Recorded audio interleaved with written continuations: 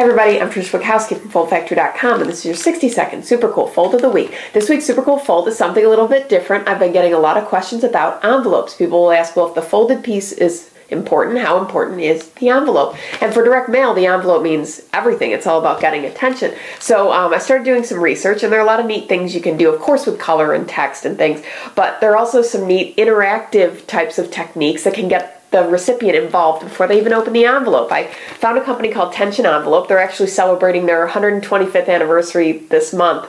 And this is a 4-color piece for Helzberg diamonds.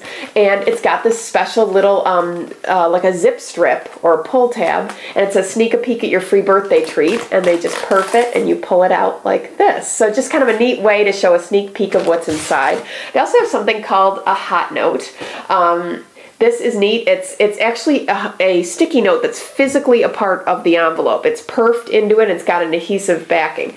So you actually tear it right out and peel it off, and you've got a real sticky note.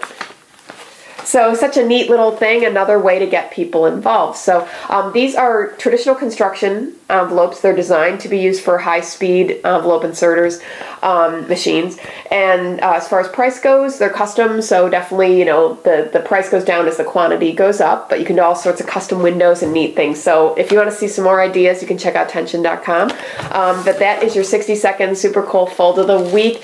Interactive envelope solutions. Forward this to your friends and colleagues. Keep the dialogue going. And viewers, please send me your folds. If I use them, I'll send you free stuff. Visit FoldFactory.com for more ideas and inspiration. And remember, think finishing at the beginning. I'll see you next week. Bye.